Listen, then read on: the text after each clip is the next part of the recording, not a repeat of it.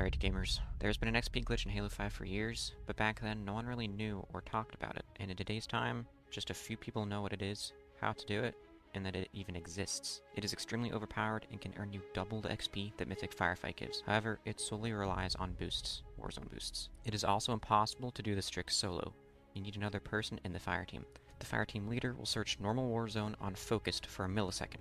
Everyone else in the fire team will then open the Warzone boost menu. The fire team leader then backs out of the Warzone lobby and goes into an arena lobby, search up arena, and now everyone else in the fire team equips whatever Warzone boost they want. And now, for an arena game as short as 3 minutes, the players who equipped Warzone boosts will benefit from huge amounts of XP that Warzone boosts actually give. So now you know what the glitch is and how to do it. But is it worth it? What are its limitations? And if it's worth it, what mode do you play? Well, first we need to dive into its limitations. You need someone else to be in the fire team and to be the fire team leader. And said fire team leader cannot equip the Warzone boost, only everyone else in the fire team. This is because they need to navigate the menus, and so if they have their Warzone boost menu up, it's impossible for them to navigate elsewhere. The only other limitation, but the obvious one, is that you'll need boosts. A lot of them. Games take 5 minutes on average, that's 12 boosts per hour. If you grind 4 hours a day, that's 48 boosts per day. If you're buying legendary XP boosts for $5 per 20 boosts on the Xbox store, link below, then that's about $12 per day per grinding. But let's break it down even more. Let's say you're good with spending money on legendary boosts, or let's say you have plenty of other Warzone XP boosts, rare, jackpots. Are all of those other boosts worth it? Let's calculate. First, we need to pick the most reliable mode with the shortest games. A perfect one is SWAT. Games are almost never above 5 minutes long and always average around 2 to 4 minutes long. And SWAT is always present, so you'll always be able to use it for this XP glitch. Here's a screenshot of a game I just played. It was on the slower spectrum due to 2 of my teammates quitting. SWAT barely gives any XP, but I'd easily say 1000 is the average because if you win, you'll be getting a bonus of a couple hundred. So now, let's do our calculations for each type of boost. The legendary Warzone XP boost gives 11,250 XP. Playing a game of SWAT makes this 12,250. If we play 12 games of SWAT per hour, the minimum, 20 games the maximum, we'll be getting 147,000 XP per hour, minimum.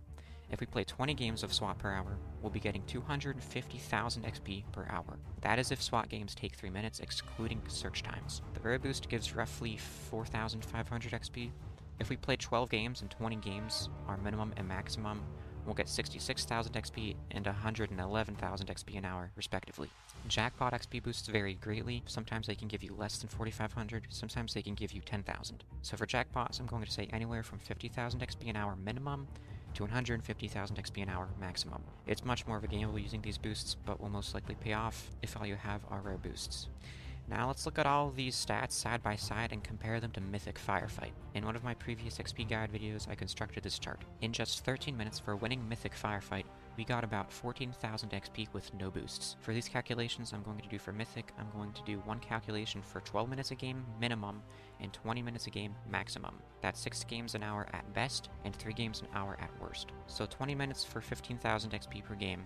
With Legendary Boost, 3 games of 26,250 XP per hour is 78,750 XP per hour. For 6 games, that's 157,000 XP per hour. For Rare Boosts, adding 4,500 to the 15,000 per game is 19,500 per game. For 3 games, the minimum per hour is 58,500. For 6 games, the maximum per hour is 117,000. For jackpots, minimum you'll get 15,000 an hour, and maximum you'll get 140,000 an hour. So, as we see here, this glitch is only effective if you have a good source of legendary Warzone boosts. And when you do have legendary boosts, it is insanely beneficial. Otherwise, it's a mix and mostly up to personal preference. Personally, I just stick with Mythic Firefight to save the hassle of a fireteam leader needing to search Warzone for a millisecond just for you to open the boost menu. But if you have a surplus of legendary boosts, or are okay with spending $5 per 20 boosts, I'd highly recommend this strategy. It will save you buttloads of time. So that pretty much sums it up. This glitch is a beast and will get you to 152 insanely fast if you have enough legendary boosts and if you have someone who can be the leader. Otherwise, I'd probably stick to Mythic Firefight. If you need people to do this glitch with, or if you need a fire team leader, then head over to the link in the description of the Whiskey Discord for my Spartan company. There's a lot of people grinding for 152 there, and definitely a lot of people grinding with this method. If this was helpful in any way, please consider subscribing and supporting the dream. Thanks for watching, peeps.